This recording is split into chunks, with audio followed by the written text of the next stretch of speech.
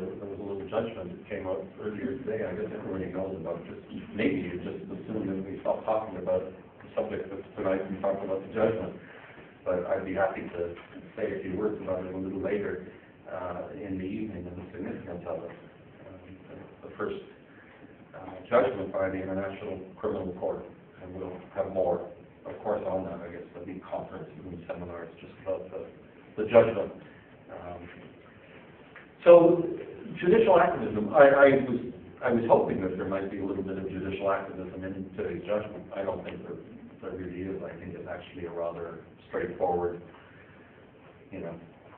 an easy case, really. It always was an easy case, the Lubanga case. I mean, it was straightforward. It was one charge, recruiting child soldiers, and it seems like the judgment, although it's 600 and something pages long, is fairly predictable judgment that ultimately they chew out the prosecutor, slap him on the wrist and tell him that he was a bad boy in the way he presented the evidence. But nevertheless, finders still, after throwing out a lot of the evidence, if there's enough evidence to convict them, and then conclude that Lubanga was guilty. And there'll be new phases because they have to have a sentencing hearing.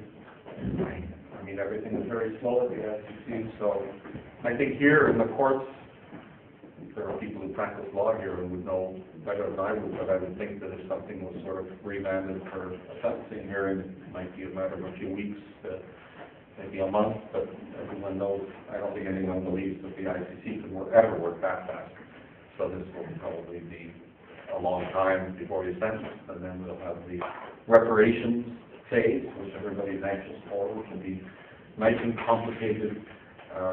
And it'll all be about non-existent money, because I understand it, Lubanga doesn't have any money, but that won't stop the judges from doing the detailed examination of the reparations, and then there'll be the appeals.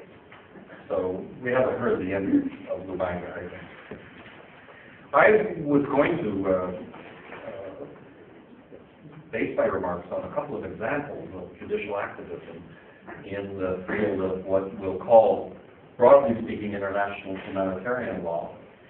This is the first of the seminars I've been at, and I wasn't given a definition of international humanitarian law, but of course it depends upon who's speaking, exactly what's covered by international humanitarian law. I think that some people think that it's really just the law of armed conflict. I think if Charles was here, he would consider international humanitarian law to be essentially the law of armed conflict. But the statutes of the International Criminal Tribunals, which talk about a jurisdiction based on serious violations of international humanitarian law, give jurisdiction, and it's been really the core jurisdiction of the main international criminal tribunals over genocide and crimes against humanity, as well as war crimes. So I'm taking a broader approach to it, and I'm really going to talk about the tribunals, because it's hard to separate them out anyway and to just look at the law of armed conflict part of the jurisdiction of the Yugoslavia or the Rwanda tribunals, or the Special Court for Sierra Leone. So my first example is actually not from an international criminal tribunal at all, but it's from a national tribunal, or tribunal, and that's the Eichmann case. And it's interesting that we're now in the 50th anniversary of the Eichmann trial. There were two phases to the trial. There was the trial phase, which went on before 3 judges, and then the appeal. So there are 2 judgments in the Eichmann case. And a number of interesting legal issues were considered by the judges in the Eichmann case. And, when I first got interested in international criminal law, it was about all we had. Today, you can study international criminal law, and you couldn't even have the ambition to read every judgment. There's just too much out there. And even reading the major judgments, I think, would take a student a year or two just to read through them and absorb them. But that, of course, wasn't always the case. And 20 years ago, when you looked at international criminal law, you had the Nuremberg judgment, Tokyo judgment, and some of the Control Council law judgments of the American military tribunals at the end of the Second World War. And then you had nothing for about 15 years. And then you had Eichmann, and then you had nothing for about another 20 or 30 years. You might read the Barbie decision, but the French decisions are very short, so that took about 20 minutes to read through that stuff. So Eichmann was like a big, piece, and it was very, very interesting. It's always interesting to reread the Eichmann decisions because they're full of discussions about a number of important legal issues, amongst other things. Although it's not evident at first glance, the Eichmann judgment is the first judgment interpreting the provisions of the Genocide Convention. And although he wasn't tried, strictly speaking, under the Genocide Convention, Eichmann was tried based on legislation that was enacted in Israel to give effect to the Genocide Convention, and they were called crimes against the Jewish people. The only difference between the crime for which he was prosecuted and the definition of genocide from the 1948 Convention is that there's no debate about the groups, because the Israeli legislation, which was retroactive in scope, eliminated the reference to the national, ethnic, racial, or religious groups and focused the concept of genocide exclusively on the victim group of the Jewish people of the Second World War. Other than that, it was about the Genocide Convention. And it was in that context that I first started studying the Eichmann decision, really. It was because that was all there was until the Activism decision of the International Criminal Tribunal for Rwanda in 1998. Well, I'm not going to talk about all the aspects of the Eichmann decision, only one of them, which is the challenge that Eichmann raised to the jurisdiction of the tribunal. Eichmann, as everybody knows, was tried under universal jurisdiction. The crimes he committed were not committed in Israel. Israel didn't even exist when the crimes were committed. So Israel prosecuted him based on universal jurisdiction. There was a suggestion in the two judgments that perhaps there was some concept of the protection of passive personality jurisdiction, that the Jews were the victims, this was the Jewish state, and therefore there was some special jurisdictional lever at work. But finally, that's not what the judges conclude. They don't base the judgment on that. And the explanation, really, that argument just explains the interest of the state of Israel in prosecuting Eichmann, and we see this in other universal jurisdiction cases. Spain tends to focus on former Spanish colonies where they still speak Spanish, and Belgium tends to focus on former Belgian colonies, and so on. So Israel was just part of that phenomenon. Well, the universal jurisdiction idea was kind of novel in 1961, when they were prosecuting him. And the complication, and Eichmann raised this point, and this was in his challenge, he said, you can't exercise jurisdiction because international law doesn't recognize universal jurisdiction over the crime of genocide. And he pointed to the Genocide Convention, which has no provision recognizing universal jurisdiction. And he also pointed to the drafting history, the Tzavot of the Genocide Convention, and he said, that shows that universal jurisdiction was rejected. So let me just describe what did happen when the Genocide Convention was being adopted. There are two documents, actually, that are adopted in the codification of the crime of genocide. There's a General Assembly resolution from December of 1946, which was proposed by Raphael Lemkin in the aftermath of the Nuremberg trial. And of course, it's that resolution that calls upon UN organs then to draft the convention, which was adopted 2 years later. We have the original draft that Lemkin himself apparently prepared, and he found 3 friendly ambassadors in the General Assembly of the United Nations at the first session, and he wrote their speeches for them, and he gave them this draft. And the draft said, it spoke about universal jurisdiction. He said, whereas less serious crimes, and he refers to trafficking in persons and pornography and the classic international crimes, or what today we call the transnational crimes. He said, whereas these crimes are subject to universal jurisdiction, but the more serious crime of genocide is not. He wanted the resolution to recognize that there was universal jurisdiction over the crime of genocide. That was the point of the resolution, was to acknowledge the existence of genocide as a crime and the fact that it could be prosecuted under universal jurisdiction. So the resolution, it's Resolution 96 of the first session of the General Assembly. It's adopted on the 11th of December 46. It recognizes genocide as an international crime. It calls upon the UN organs through the Secretary General and the Economic and Social Council to draft a convention, but it doesn't recognize the universal jurisdiction over genocide. And there was a committee of the General Assembly that discussed this, and we don't have records of the committee. We don't know exactly how it got knocked out, but it got knocked out. And clearly, there were lots of members of the United Nations who didn't like the idea of universal jurisdiction over genocide. The debate resumes when the convention is being adopted, principally in the sixth committee, rather, of the General Assembly in late 1948, when the final drafting of the convention takes place. There's a proposal to recognize universal jurisdiction in the Genocide Convention. And it's rejected. We have a vote. It's not like today where everything is sort of in the fog of consensus discussion, so you can't really tell what proposals were rejected. You just see a finished product at the end of the negotiations. That's the case with the Rome Statute, for example. But back then, everything was voted. So there's a proposal to put universal jurisdiction in the Genocide Convention, and it's rejected. And it's very clear why. Too many states are opposed to it. They don't want to recognize universal jurisdiction for genocide. This is the beginning of the Cold War. The Russians are afraid that if they recognize universal jurisdiction over genocide, some American courts are going to try and prosecute the Russians for genocide. The Americans are afraid that if they recognize universal jurisdiction over genocide, some Russian court is going to prosecute the Americans for genocide. Probably both of them would have had a good case. And so they say, no way. Keep that out of the convention.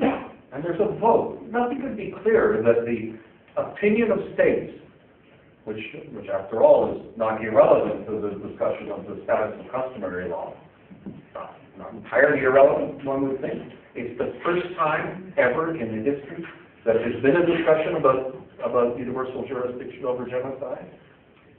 Lemkin himself, who invents the word in 1946, writes this preamble that finally is abandoned, but that says, whereas it's unacceptable that less serious crimes have universal jurisdiction and genocide does not. So he wants to recognize. So it's pretty widely agreed. There's no universal jurisdiction for genocide in 1948. If someone was asked to write a law review article or a student paper or something in 1949, is there universal jurisdiction over genocide? The answer would have to be no, I think. No authority for the contrary position. Israel, they capture Iceland, they bring them to Jerusalem, they try them, and Iceland does a motion and says, you can't do this because there's no universal jurisdiction. And he points to the drafting history of the Genocide Convention. And the judges say, well, yeah, that's the convention. Yeah, that's the convention, but we're not prosecuting you under the convention. We're prosecuting you under legislation that's derived from customary international law. Customary international law has always recognized that, you could have universal jurisdiction over such serious crimes. Where is the custom? Well, is there precedent? No, there's never been such prosecution before, so there's no state practice.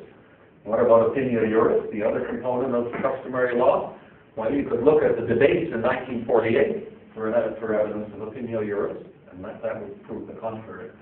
But they go ahead, and they convict him, and as you know, he's convicted, the appeal is dismissed, and finally he's executed. The only time Israel ever imposes the death penalty in its history.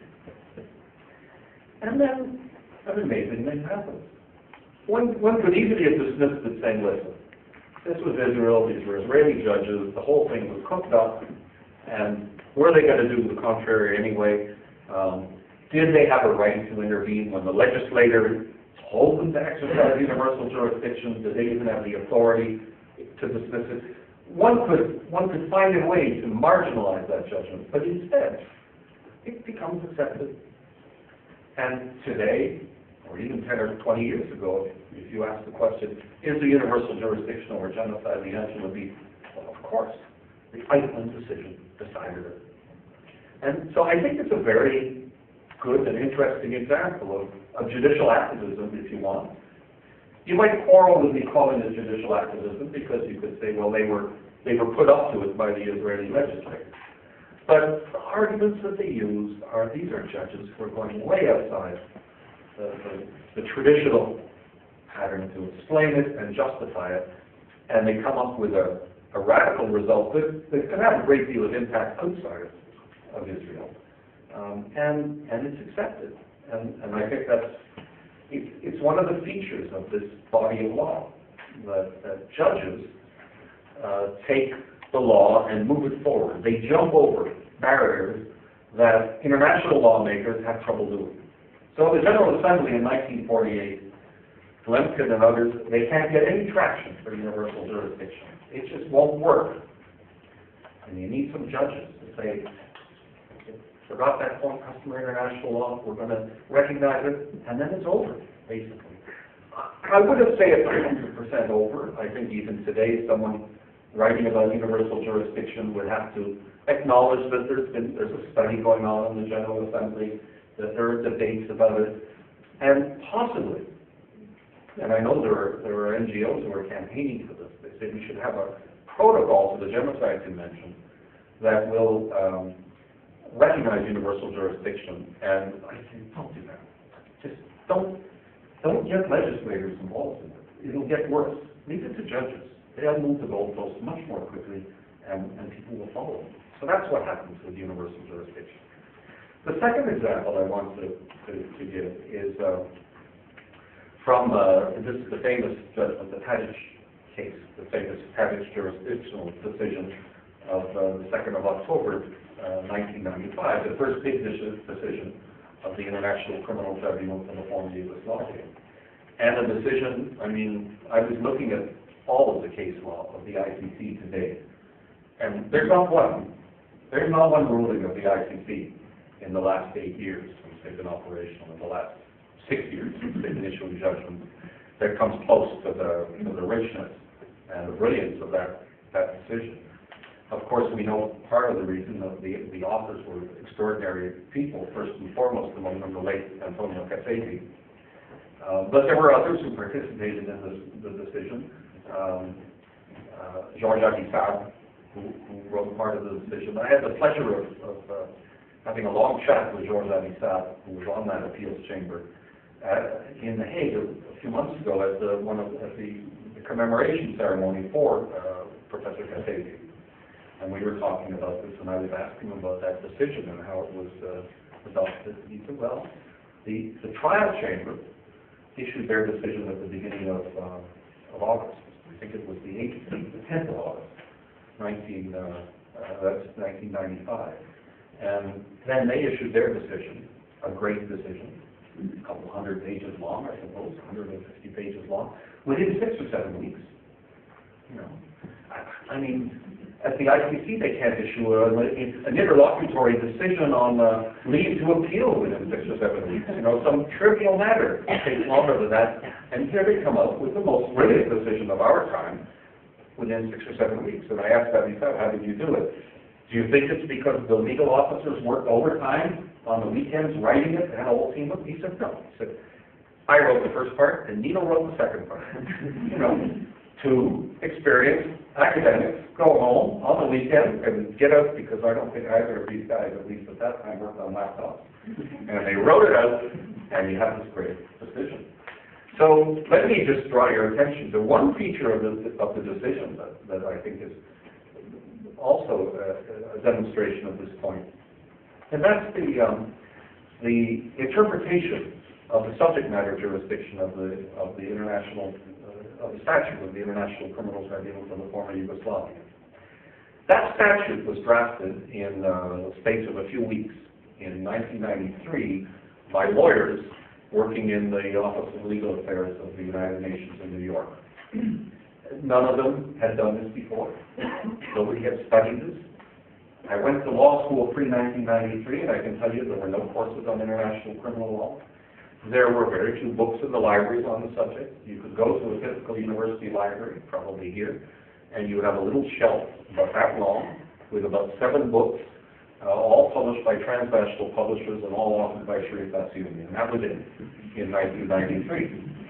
So they prepared this draft, and they said, well, they decided that there was going to be a problem with retroactivity because although the war was continuing, initially the idea was to deal with the atrocities that had already taken place. So the way they said they were going to address that was that this statute was not going to innovate, but that they were only going to prosecute crimes that were clearly identified as being part of customary international law. They were unquestionably part of customary international law, and that goes in the Secretary General's report that accompanies the statute. And it says that, and the judges have regularly referred to that phrase. Some of them, I think, have misread it, because some of them think that it means that they apply customary international law. It's not actually the case. They apply their statute, but they interpret it within the framework of customary international law, because that was the intent of the Security Council when it was adopted. So, in those definitions, they went to war crimes, and they took the existing war crimes law that dates to the 1940s. They took the Great Breaches regime from the Geneva Conventions of 1949, and they put them in Article 2,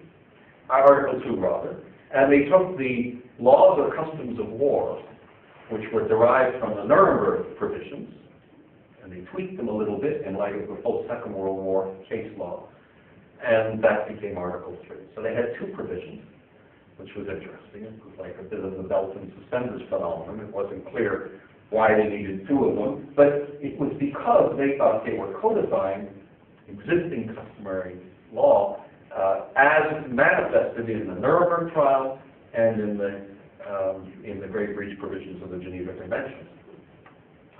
The other thing that they did was in Article 4, which dealt with 5 rather, crimes against humanity.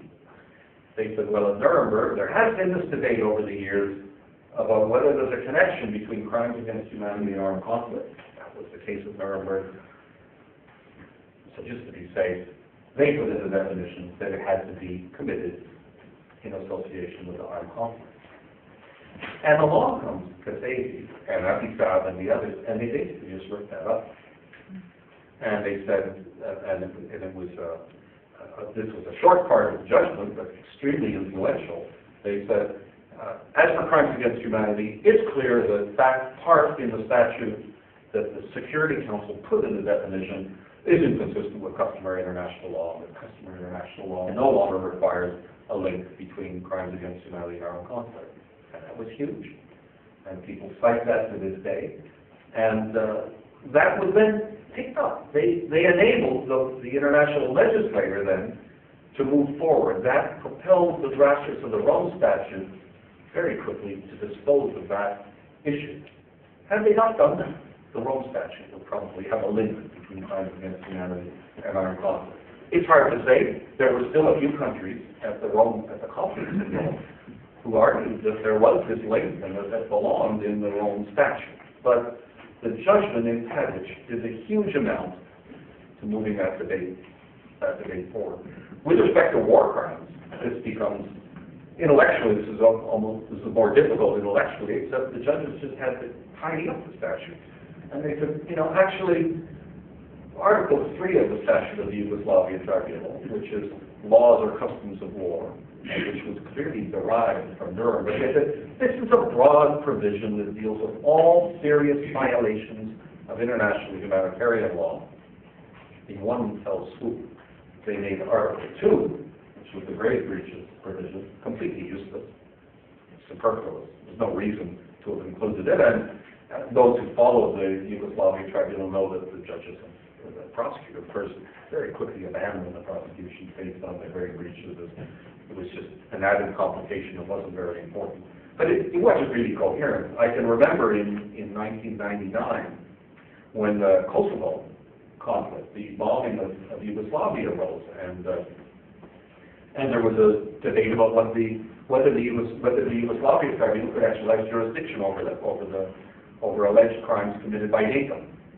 And I think it's clear that it could exercise jurisdiction. So what would those crimes be? And when you look through the body of international humanitarian law, you very quickly focus on Protocol 1 to the Geneva Convention, which was adopted in 1977, because that's the framework for dealing with things like bombing, aerial bombing, which was maybe what was going on.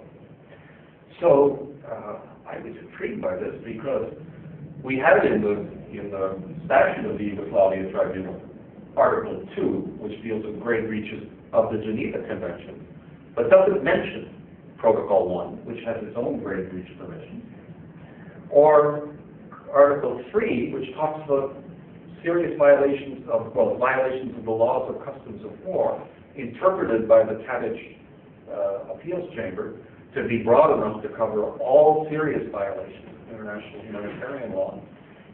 But it didn't really make sense that a coherent legislator would have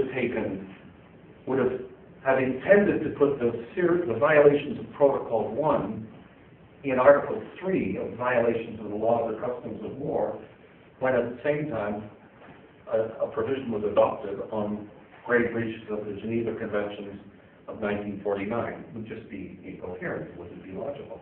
But I wasn't sure of the answer.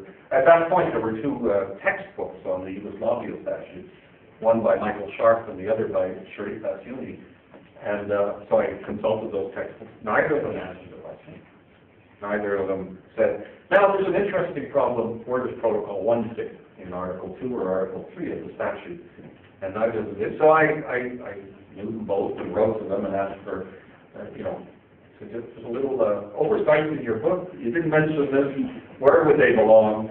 And I can't remember Asuni. He wrote back saying he thought they were in Article 3. But Sharp didn't answer me. And I wrote him back about 3 weeks later and said, Michael, where do they belong? And he said, I'm still thinking about that one. So I'm just giving out. I don't mean to disparage either of them because they're great. Both of them are great scholars, and I just want to make the point that it was incoherent. The statute of the Yugoslavia Tribunal was incoherent in the area of war crimes, and the judges just swooped in and tidied it up. And they did a brilliant job, and they remade the law in doing so. I have just one other example. Michael, would you give me just 5 minutes that is drawn out? Now I'm really stretching the scope of international humanitarian law, but I think it adds to my point about the role of judges in this process. And that's about the concept of refoulement, which is closely associated with torture, which I suppose is broadly speaking within our framework of international humanitarian law.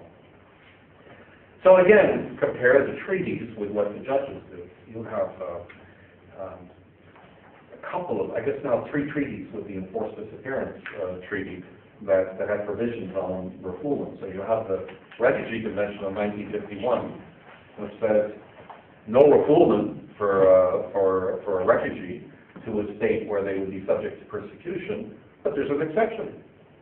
If they're a threat to national security, which is a pretty big hole. Or if they've committed, I think, a particularly serious crime. So, and you have to be a refugee. It doesn't apply if you're not a refugee. It only benefits a refugee. So if you're not a refugee, you're an asylum seeker or just, and you're going to be sent back to a country where you'd be persecuted or tortured. The Refugee Convention doesn't help, but that's what legislators do, international legislators, when they agree on a treaty. Then we have the Torture Convention.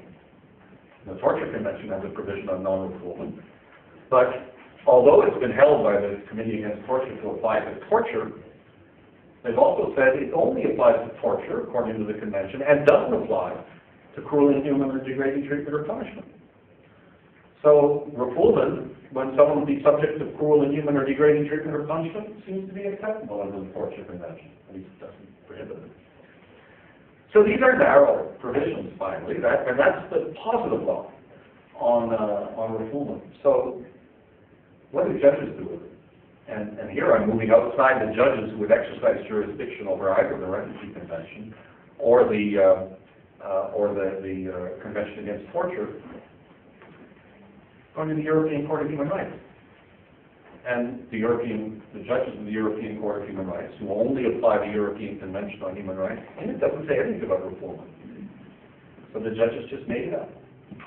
I mean, they just consider that that's part of their jurisdiction, is to protect people against refoulement. And does it just apply to refugees?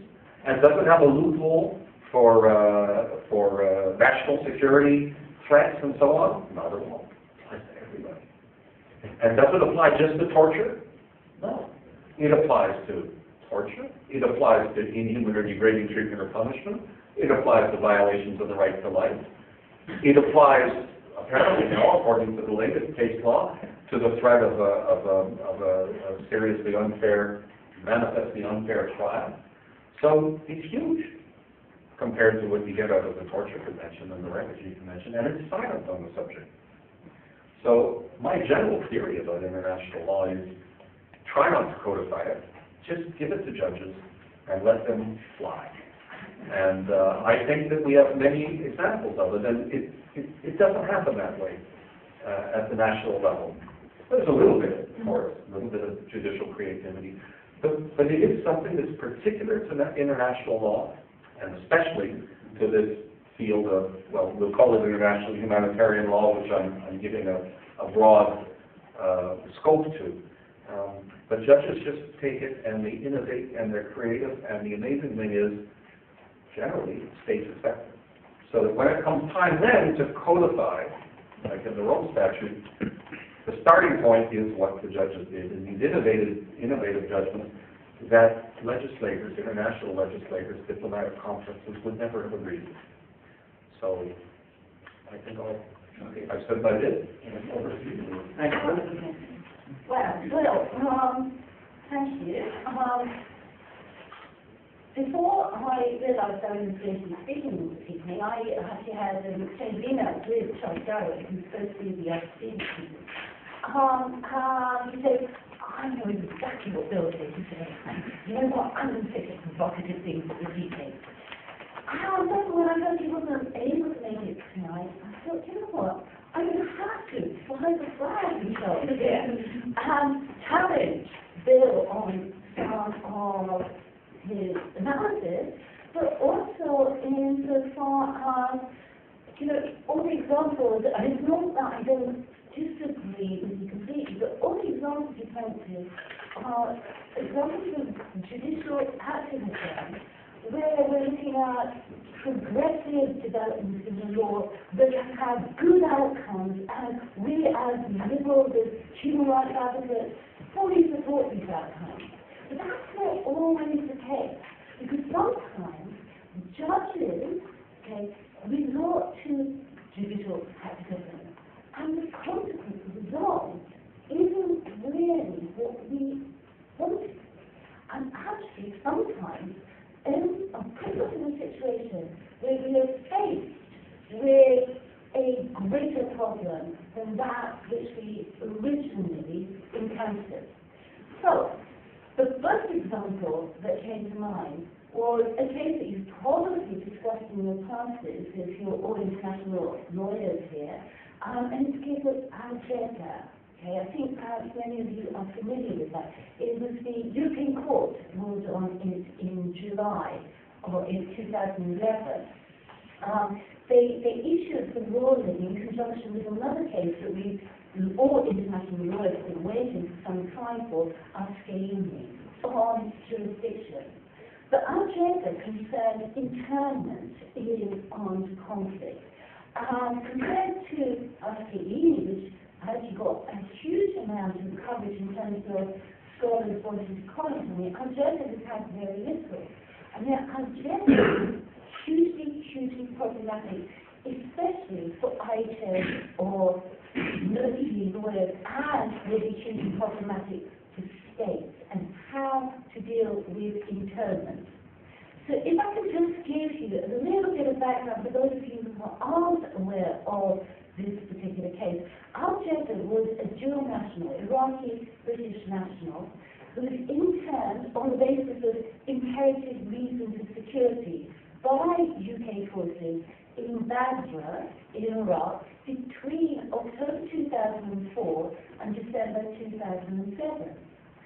And it was also the British authorities believed him to have been personally responsible for recruiting terrorists outside Iraq with a view to the commission of atrocities there, etc., etc. I won't go into all the details. So they interned him, okay? And they hold him in a detention camp in the Baghdad. Our president in turn was subject to a review process. I won't go into details unless you want to discuss this later on in Q&A. But it was a fairly rigorous, detailed review process conducted with the British military and then lastly involving the Iraqi authorities as well. Al-Jaber was released from internment in December 2007.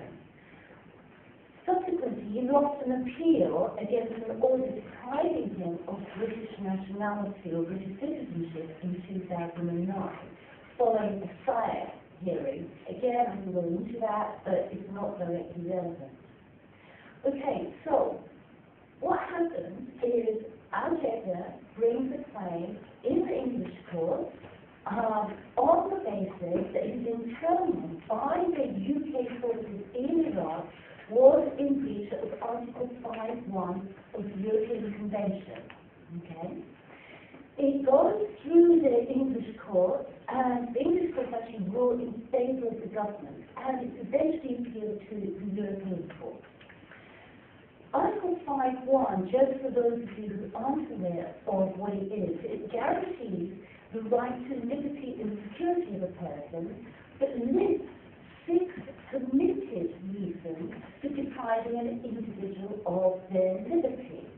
And that's according to law. What it doesn't do is mention the internment or detention in the context of armed conflict for imperative reasons of security, because clearly the European Convention is designed for applicability in peacetime. So it's inapplicable in the context of armed conflict, so it's not going to mention internment. So, once it gets up to the European court, the government has 2 arguments. The first argument is that internment was not attributable to the UK but to the UN. And therefore, Al-Jaber was never in UK jurisdiction. That's completely rejected and rightly so. Alternatively, the government argues that Al-Jaber's internment was carried out pursuant to a Security Council resolution 1546, which created an obligation on the UK to detain Al-Jaber. The Security Council resolution in question authorized multinational forces in Iraq to take all necessary measures to contribute to the maintenance of security and stability in Iraq at the time, and that those measures also included detention. Nonetheless, detention was only mentioned in a letter that was annexed to the Security Council resolution, and it was one that was agreed to between, or rather issued, between the Secretary of State, the US Secretary of State, and the Iraqi Prime Minister. Okay? So the government, UK government argues the UK's obligations under Article 5 of the European Convention were displaced by the legal regime that was created under the Security Council resolution.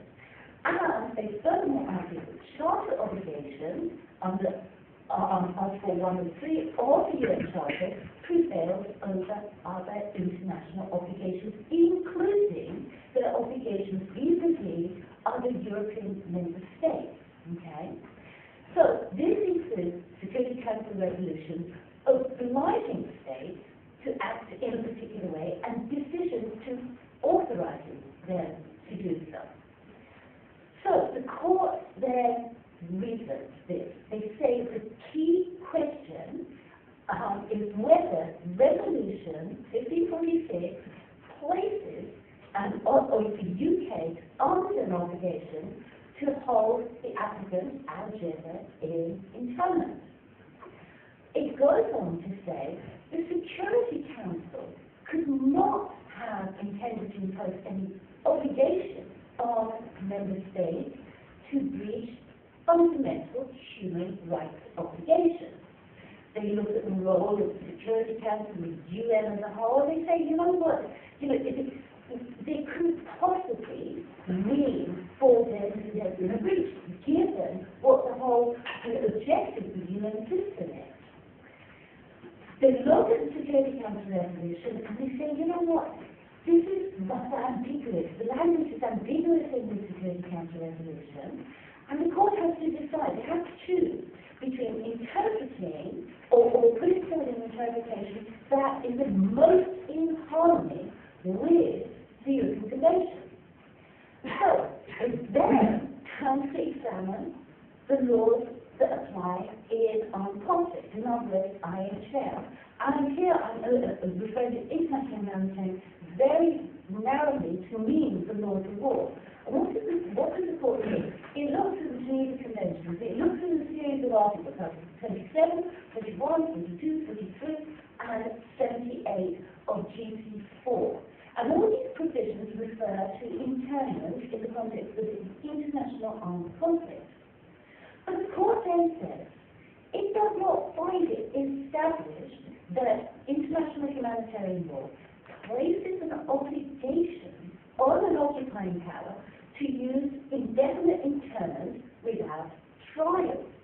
It then says, in the court's view, it would appear from the provisions of the Geneva Convention that under international humanitarian law, internment is to be viewed not as an obligation, but as a measure of last resort.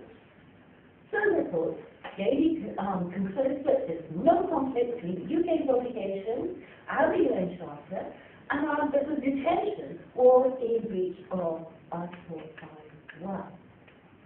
Now, let's reconsider what this means. For me, this is a form of judicial activism that's going on. And some people say, well, you know what, the court has to find it, because it is the court that looks to human rights conventions. If duty wasn't to look really at IHL, at the laws of armed conflict, it had to decide within its mandate. Nonetheless, the counter argument is, hey, hang on a second, do you look at the laws of armed conflict? And maybe if there was a duty on it, to interpret it according to the reasoning of the laws of armed conflict. So what are the consequences then of this particular judgment? It's this. If European Convention member states don't want to violate the European Convention obligations, in future they will have to secure some kind of resolution that clearly and explicitly states the basis of detention and the procedures of detention in armed conflict, so that it doesn't conflict with their obligations under the European Convention.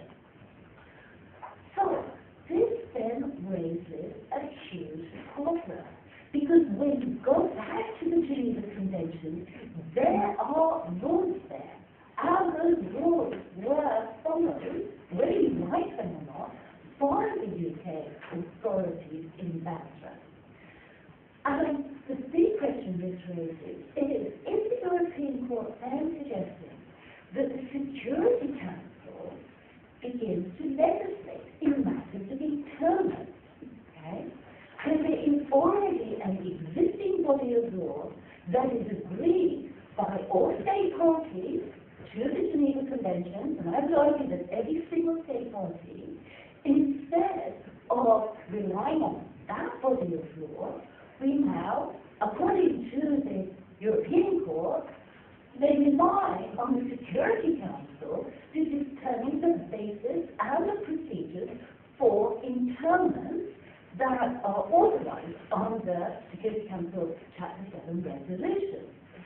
That does this mean that there are going to be two sets of regulations, one governing certain types of internment that are authorized under the Security Council, determined by laws made up by 15 member states from the Security Council, and another set of laws that apply okay, directly to other states by virtue of conventional obligations and customary international law that apply to all other types of internment.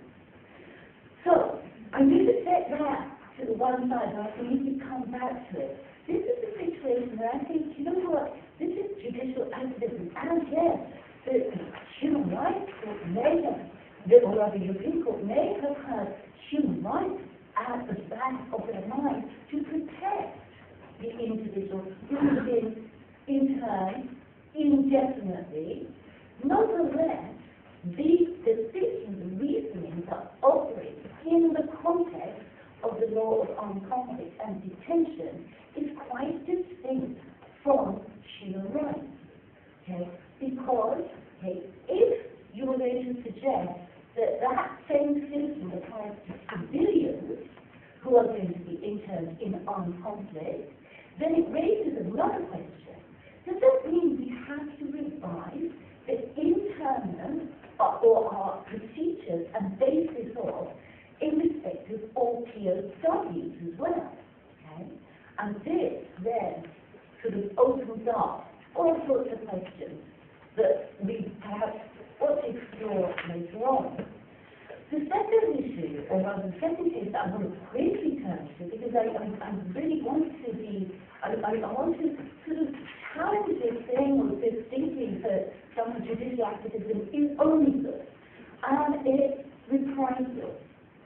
Now, this is an area that Charles and I have for many, many years argued over, and I have been a big promoter, or rather, I have been a big critic of reprisals, political reprisals, which are not unlawful under the law as it currently is understood. This became an issue in two cases before the Article 1, I think you're probably aware of them, Prestige and Maastricht. And the court was again being active, judicial activism. In Maastricht, they say the rule which states that reprisals against the civilian population and such, or individual civilians, are prohibited in all circumstances, even when confronted by wrongful behavior of the other party, is an integral part of customary international law, and must be respected in all armed conflicts. In Prestige, the court supports it and reaffirms this fact, or this assumption that somehow, under customary international law, political reprisals against civilians is prohibited.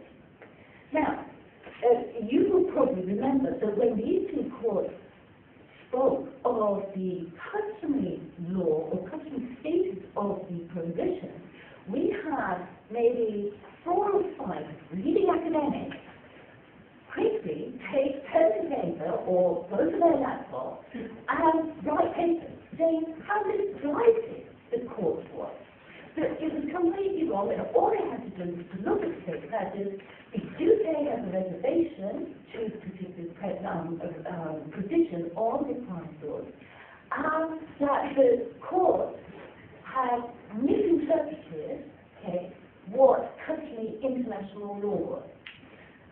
That is quite a separate question from whether or not one supports the existence of the right of states to resort to belligerent reprisals. It is whether or not a law has reached that status is of being customary or not. Now, my concern at that stage was, until that point, until the ICTY actually referred to the customary status of belligerent reprisals, it was kind of the trend, I would say, was going towards a general sense that reprisals, belligerent reprisals, was not something states were proud to declare their continued support for. And had the court not made an express statement, they wouldn't have had lawyers come out to say, you know what, actually, that's not what the law is. And in fact, it's actually been counterproductive, in my view, that when we had a trend that was progressive development, with people not talking about this issue, only it was something that was regarded as being a form of behaviour that most states did not want to enter into. We now have states having to reassert the right to, in extreme circumstances, resort to habitual reprisals. Finally, I want to come back to Tabbage, the case that you referred to. Yes, Tabbage did some wonderful things. Nonetheless, there is one aspect of Tabbage that has always concerned me, has always troubled me. And it is this, that yes, you're right, in the statute we go back to it and see grave breaches. And the problem with Tabbage is that, as far as I can see, the prosecutor had charged Tabbage for account under Article 2. And the problem that faced the court was, you know what, grave breaches was only available in the context of an international armed conflict. And therefore the court had to battle, and it came up with, and then judicial creativity in action, the concept of overall control. But we now argue in our classes over in court server is it effective control, is it overall control? And it comes down to Tabbage. And I want further, and today, I'm not suggesting that we go back now, because we've now moved forward, but I want further, have we realised what the problems might have been? We might not have embraced that as warmly as we did at the time, and perhaps we would have said, well, you know what, that particular charge was simply unsustainable.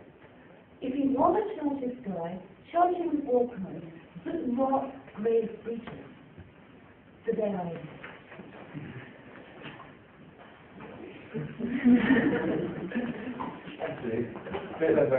Back to you. If you want to make a response to that. Yeah, just a couple of comments on this. Because on Tabbage, I'm speaking about that judgment of October 95, and really the main point there was about the interpretation of Articles 2 and 3, and plus the crimes against humanity part. And the big breakthrough was acknowledging war crimes in non-international armed conflict, which I think the prosecutor wasn't sure about at all. Bill Fender, who was on the prosecutor's team, was sort of the key. He was sort of Charles Garraway of the Canadian Armed Forces, and I think Bill once said that so we went into that appeals chamber asking for a stake, and Cassady gave us the whole cow. You know, they got a lot more than they actually thought they ever get in that position. I remember that my real introduction to human rights monitoring was going to Rwanda in 1993, and we wrote a report where we talked about war crimes in Rwanda, and I got chewed out by a leading human rights NGO guy in the States for writing this, because he said, you don't know anything about humanitarian law. Everybody knows there's no such thing as war crimes in a non-international armed conflict. So that decision, I mean, it was huge. I mean, the issue of reprisals, the compressed issue, that is, as I recall, Cassady. Yeah. On that, there's a hand in Cassady and that one too, and then some of these other things.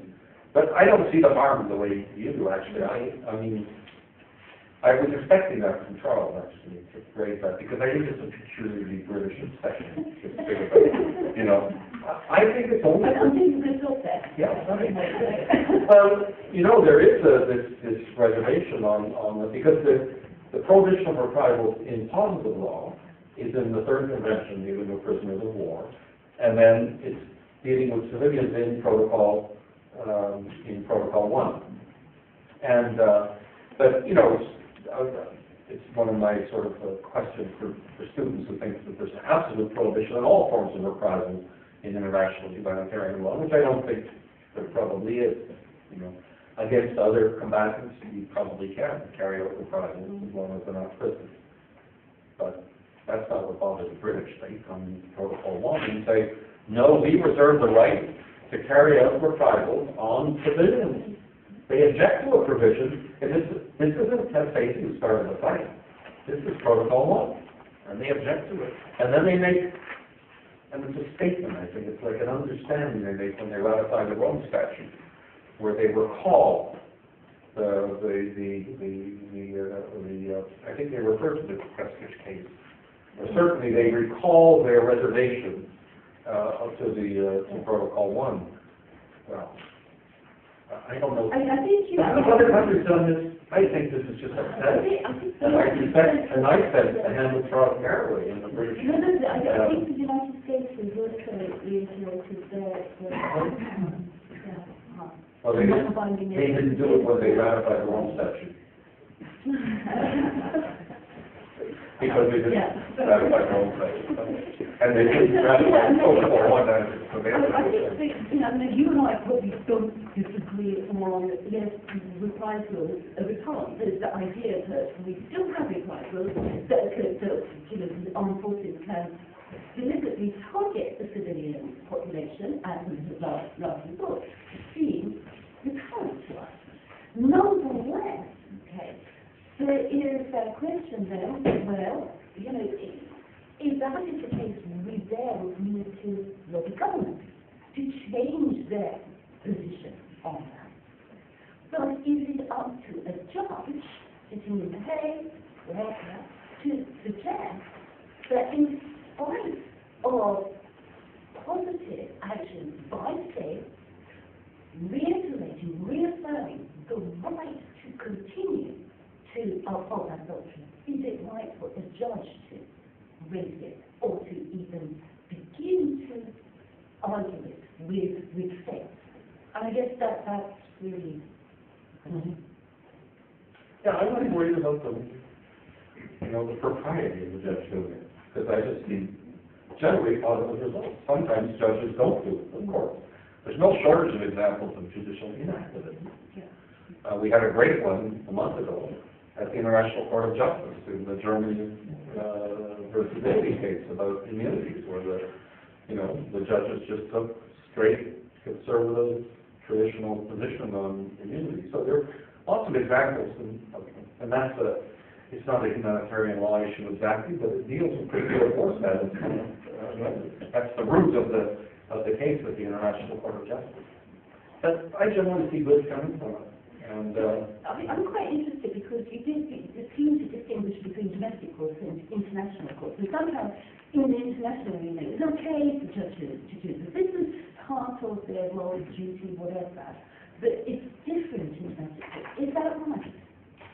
If Tefesi were with us today, he would say, and he wrote about this, he would say that international law does move differently than national law, because in national law you have legislators who are sitting there on full time, and if you need to change the law somehow, you can do it relatively easily.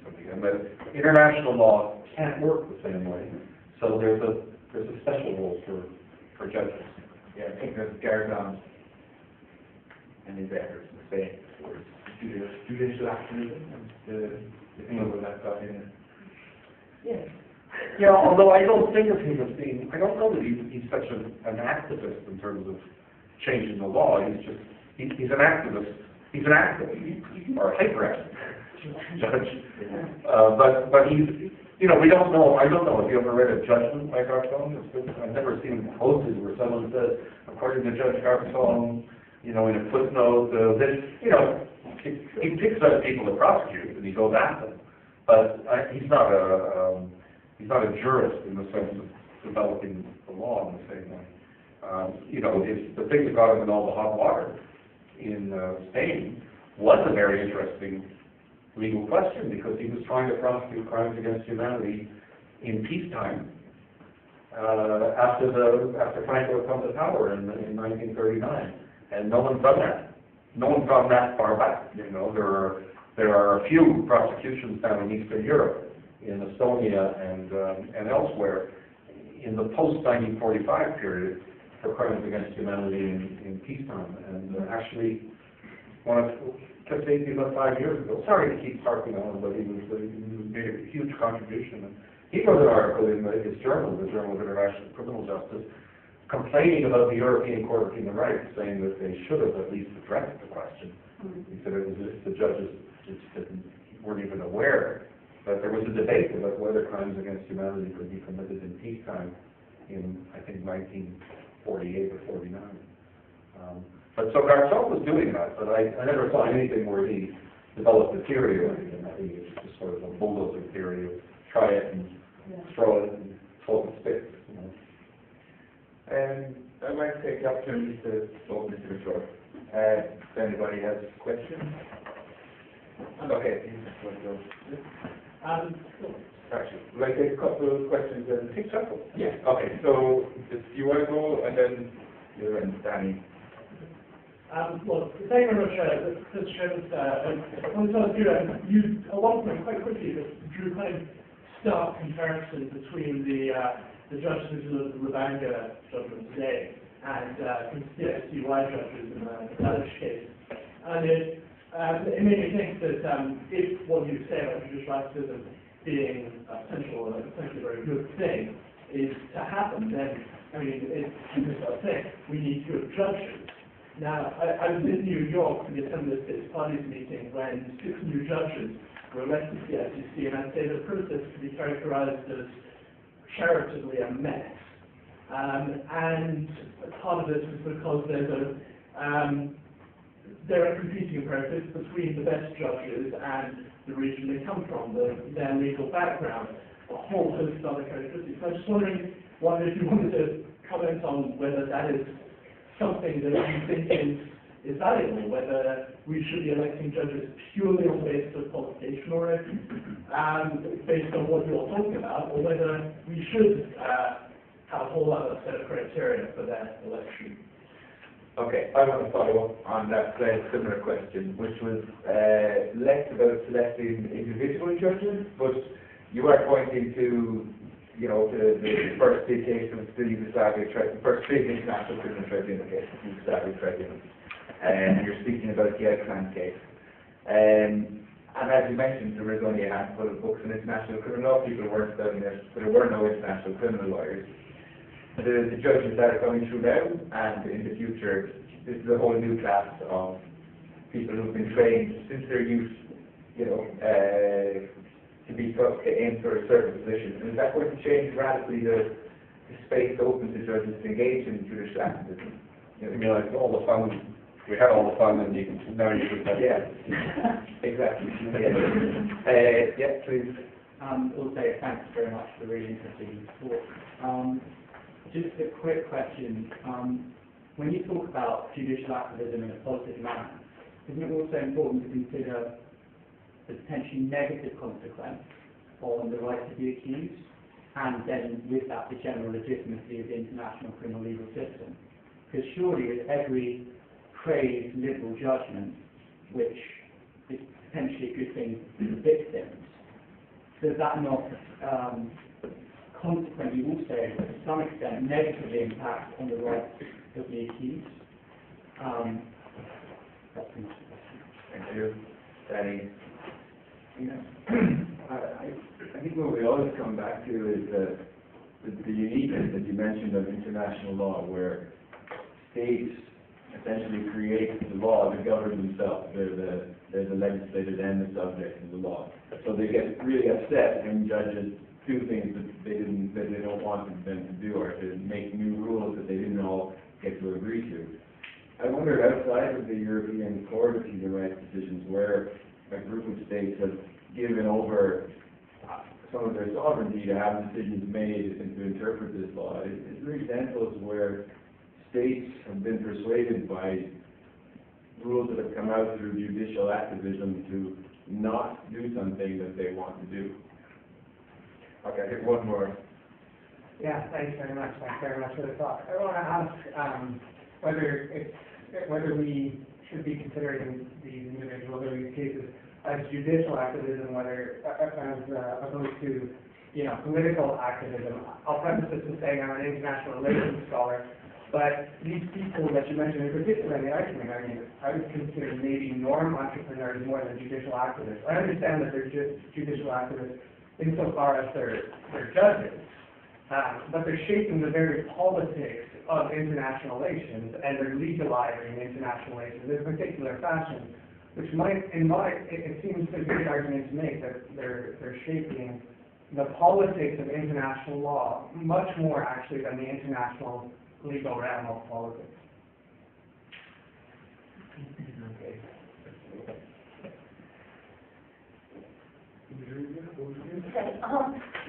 the question I was is about a judgment where the court is actually becoming to prevent, to actually limit the state from doing what perhaps it would want to claim to. I think actually we've seen this in the United States in a couple of judgments there, pertaining to Guantanamo, what law applies to U.S. troops abroad who are involved in armed conflict. And I think that if it wasn't for the activism on the part of the Supreme Court there, that certainly under the previous administration, the military would have gone further. So yes, the then is not really an international court as such, it is a domestic court carrying back those messages. And I think this is what we're doing here is trying to deconstruct all these different relationships that are going on between national and international, between what is the role of, whether we talk about politically appointed judges, who are they responsible to, who are they accountable to? Is this about politics? Is it really about law? What is it in the context of domestic paradigm? Are judges supposed to be interpreting? Are international judges supposed to be legislating? All these questions I think are unresolved, and yet kind of muddled through. But I think it's really important that we have these conversations, because unless we know what everyone is supposed to be doing, we just kind of muddle on, and I don't think that's good enough, actually, because we get bad law that way. The first question about the judges was very interesting. It's a delicate matter. I'm prepared to talk candidly about it in this room, but I'll deny everything if you quote me on this. I know it's being recorded, just have to be sensitive about it. Let me, if you had to do, we could do this. If I have to, I don't know, I suppose not everybody here is trained in the English legal system, but whatever, those who are, or those who are very familiar with it, I ask you to name the top 5 judges in the last 50 years. We probably, the same names would come up, okay? Bingham and Denning, and people have a list of very familiar names, and we know how to identify a great judge, and it would be because of the eloquence of the judgment, the approach to interpreting the law, and so on, and we would be able to identify them. And the same in the United States. You could look at the U.S. Supreme Court judgments and pick out the top 5, and you could probably do that in most other legal systems. So look at the international criminal law system and go for the top 5 or the top 10. So where would they come from? Or let me put it another way. How many of them would come from the ICC? How many of them would be on the top list from the International Criminal Court? Did someone say none? I'm just, for the microphone, I'm just repeating the word I heard from the audience.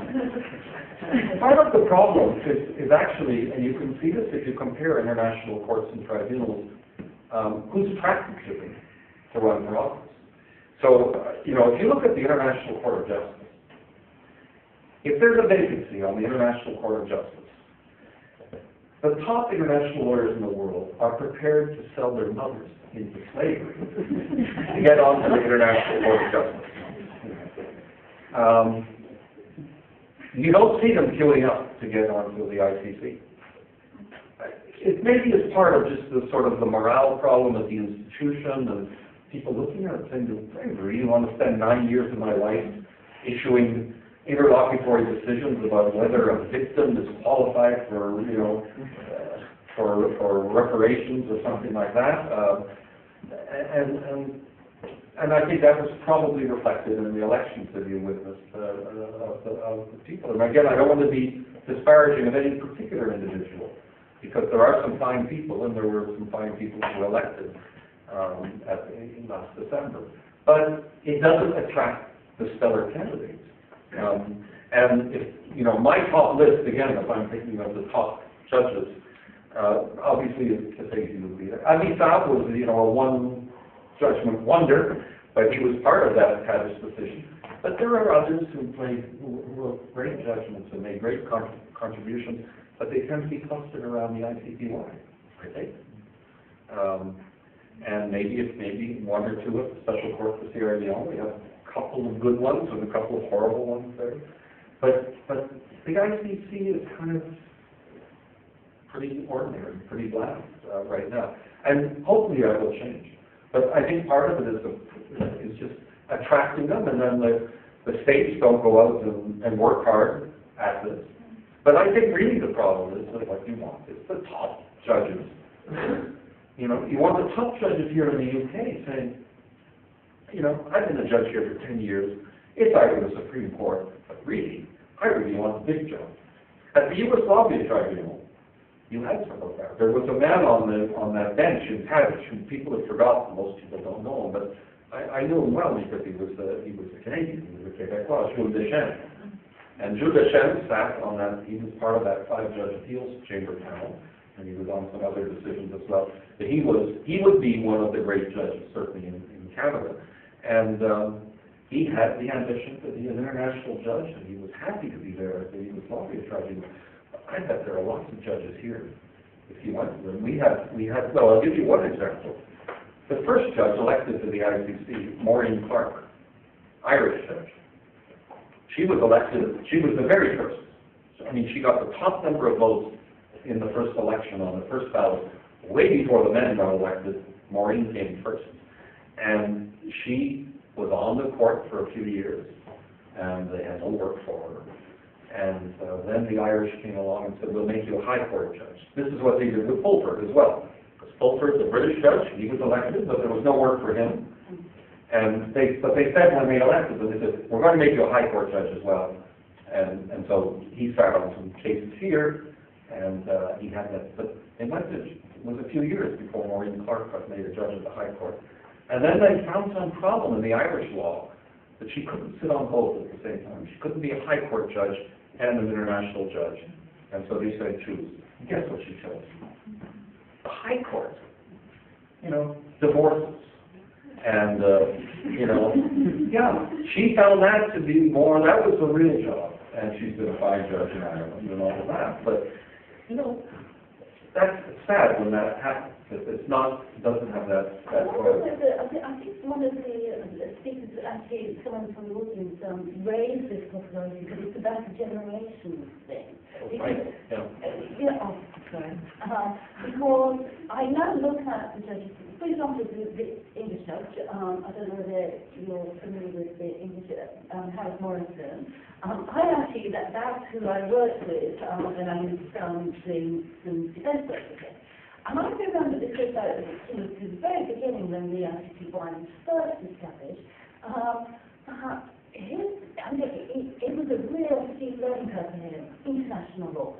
And he actually brought me on because I just completed my LLM international law. And it was like, wow, you know something about international criminal law, this sort of mysterious. He was trained as an English judge, and he did criminal law, and he was, circuit judge. So it's really a generation thing. But until his generation has come and gone, and this next generation has come up through the university, through the court system, where there's a bank of people who are qualified lawyers, who are also experts in international law, who then say, you know what, this is my calling. I really want to do this. And so we're still seeing that the tail end of judges, it's the domestic judges who are who comfortable with domestic law than international law, because they're kind of weird for them. Yes, but the same judges, if you went to if there's a vacant seat on the International Court of Justice, they jump out of their chair. It's about the courts, it's about the tribunals, I think, and it's about the different, you can compare them. You can compare them by the kind of people who are attracted to them. But I love it because those judges that go for the ICJ are primarily academics who have specialized in international law. I don't know. Well, I see this. There was another question. There was the question about the right to be accused. And, you know, the Tadic decision certainly broadened out the law. And there's a provision in the Rome Statute that says that it's the principle we all know from criminal law, that the definitions of the crimes would be to be interpreted restrictively and analogy is not permitted and so on in Article 22. And of course there's nothing about interpretation in the Yugoslavia statute. But if there was such a provision in the Yugoslavia statute, it's hard to imagine how they would have come up with what they did in the Tadic decision. That was a purposeless decision. But so what's the harm, frankly? I don't, to me, the fun to talk about the rights of the accused, if you're a defense lawyer, yeah, that complicates your life a little bit. But that's not, you know, Tadic was guilty. He committed war crimes, he committed atrocities in an internal armed conflict. Well, what's the harm in it? I don't have a big problem with that. And of course, if we want, we're talking there are other litigants in the process as well. There are victims. So I would just put it all in terms of this is going to harm the rights of the accused. Sometimes it's going to be to the benefit of the rights of the accused, by the way. But sometimes to the benefit of the rights of the victims. I think it can work in both directions. You know, when Judge Holford in his trial chamber on 2 occasions threatened to throw the whole case against Lubanga out, that was pretty good for the rights of those things. You know, now finally it got fixed. They were overturned by the appeals chamber, remember. But that was a kind of judicial activism, not so much about applying the law, but it was about going into law. And I dare say that if Holford were to remain at the court, this is going to be his last case. I'm sure he wants to come back here and be a high court or an appeals court judge. But if he were to remain there, he would probably take another bite out of the prosecutor before he was finished. I gather those of you who've seen the video of the final pleadings in the Lubanga case will know that there was no love lost between the prosecutor and Judge Holford. There was just one other comment that I mentioned that I can't even read my own writing. Yeah, your question about judges, whether it's judicial activism or whether they're the political dimension of it. I mean, again, going back to Tadic, I'm sure I think in both cases, in both those examples I gave, the judges were actually very aware of the politics of what they were doing. They weren't immune from them at all. And those of you, I mean, there's a chapter or two in my book about this, and those who've read other stuff I've written will know that I'm not for the depoliticization of justice at all. I'm for acknowledging that it's political, and then trying to tame it and master it, and above all, getting it to go in the political direction that I want. But I don't think that we advance this process by perpetuating the fiction that this is some sort of neutral, apolitical business. It's not. It's never.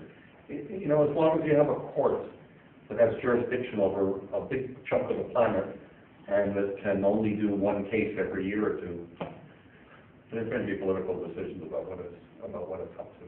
And you know, the people in all the people in the system have to be. You know, they have specific roles to play in that process. But they have to be conscious of that, and then they have to do it as well and as responsibly as they can, rather than pretend that that's not about politics. Time for maybe a quick question, anybody? No? No one? I wanted to ask about Schabas and the work there. Charles? That's all my creepy work. Really, you know. Okay. But that's the protocol one, defining protocol one in Yugoslavia statute, which they did. Okay, I'd just like to say thanks to Louise and to Dirk.